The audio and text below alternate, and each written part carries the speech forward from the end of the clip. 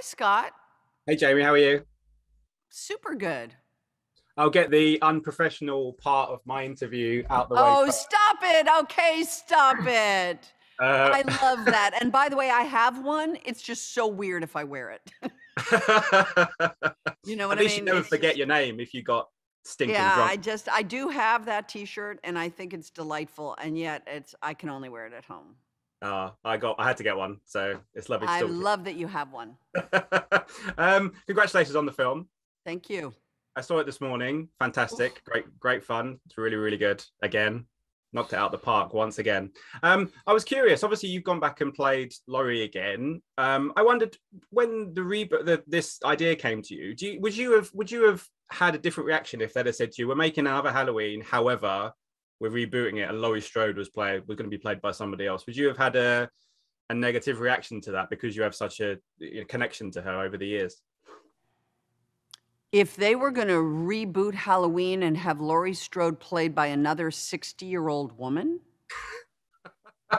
Actually, I didn't think of that in my question. I would have taken to Twitter and literally all it would have said was Halloween reboot, another 60-year-old actress, WTF, question mark. I would have expected nothing less. I that would have been, yeah, no, if that would have been wacky. If they had told me they were doing another reboot of Halloween starting in starting kind of remaking Halloween, of course. I mean, it's not my movie. It's if they were remaking it with a 17-year-old girl or 19-year-old girl playing Laurie. But in a funny way, I think what the writers have done is they've turned Allyson into Laurie.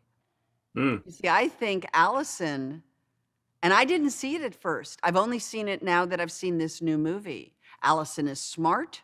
She's, she's got a little bit of the feistiness that Laurie didn't have in the original movie.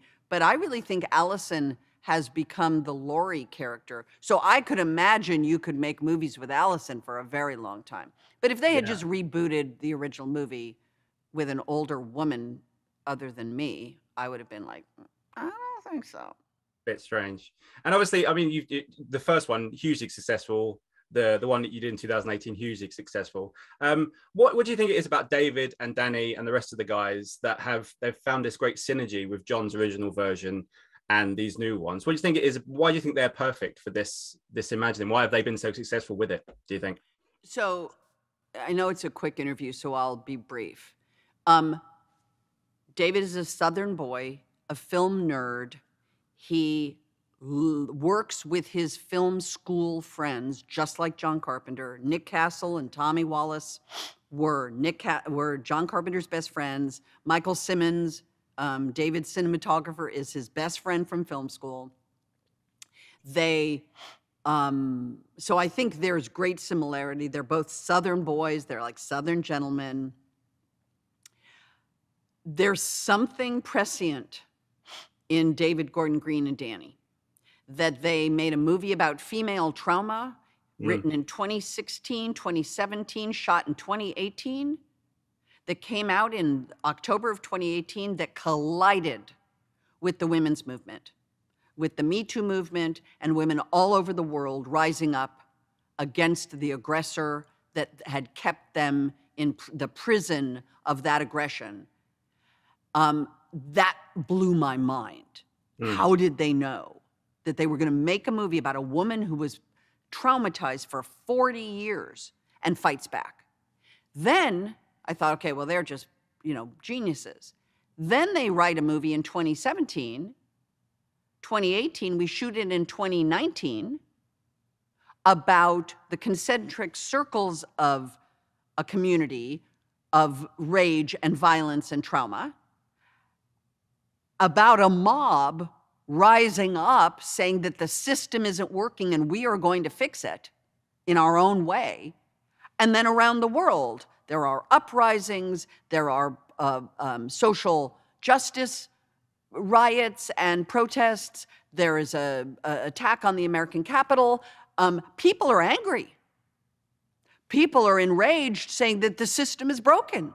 So What's up with David and Danny?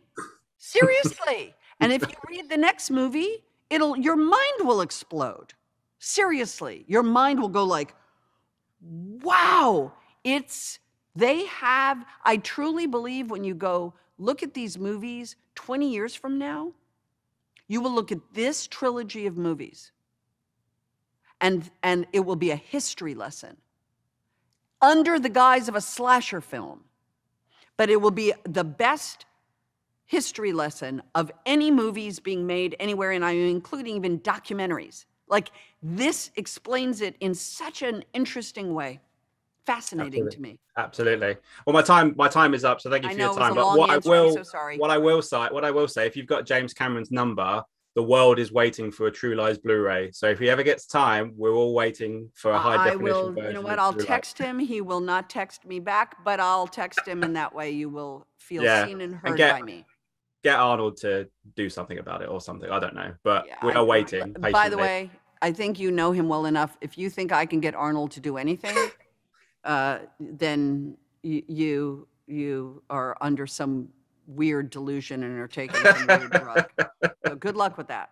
Yes, indeed. Thank you so much, Simon. Absolute pleasure talking to you. It's been a pleasure. Thank you.